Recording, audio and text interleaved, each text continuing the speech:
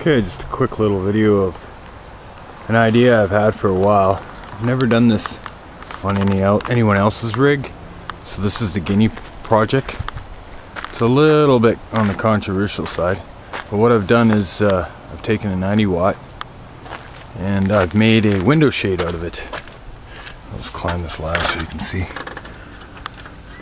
Now to do this, you want to have a good solar panel for starters, and if you see how that solar panel, how that top member is actually encased by the side member, the holes are along that side and this side, which means that it's supposed to be mounted by the side that it is mounted. And you can see I've really gone skookum as far as the hinging goes, and there is actually 2 bolts that hold it into place. Now the reason why I have this tab extended is I'm going to take and extend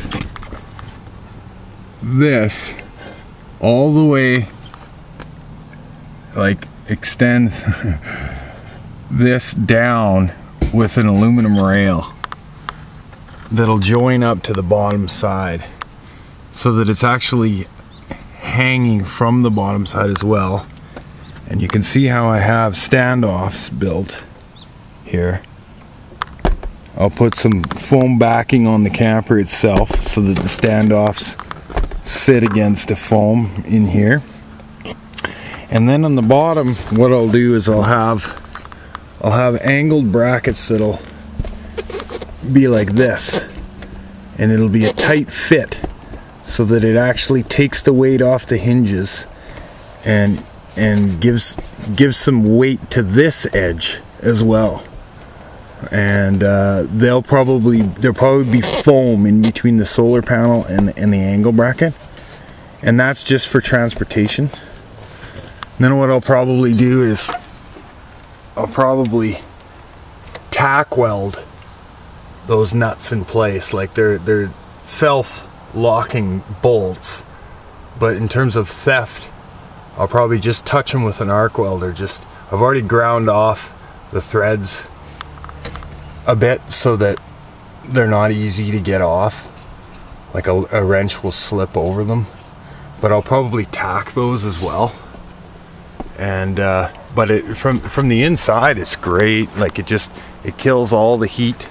I can sit in my dinette now and not worry about it, and not worry about the heat. Of course, I don't have an awning, so that's the basic idea. And you can see that it stands out a ways from the camper enough. I'm not worried about my old boat loader. If you see that boat loader, it's junk. It doesn't work very good at all anyways, and the bubble on the roof of this thing doesn't really warrant having a boat up there. So I've got this towable anyway. So anyway, yeah, it's standoff enough that I can build I'll build a vinyl with elastic edges, a cover for this. So the thing will basically lock down in place. I'll have one of the angled brackets will actually be a gate lock, so I can padlock it. So it's locked in place, making it very difficult to get at. The design itself basically will hide the nuts, so you have to cut the bolt.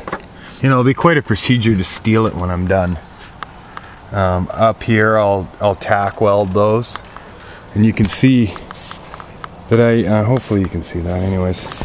I built it out a little bit. Let's see if I can get a good shot. There's a piece of plate aluminum in behind, and then it's built out a bit, and the reason why I did that is to leave a gap that I can drop my Proflex right down in there and seal it all up.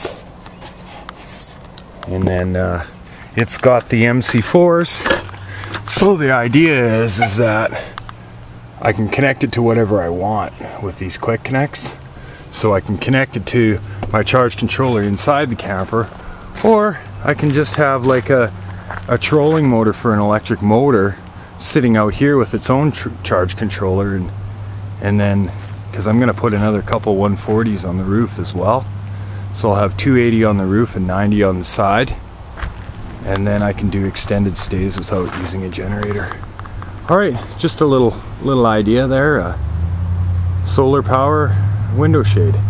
Thanks for watching.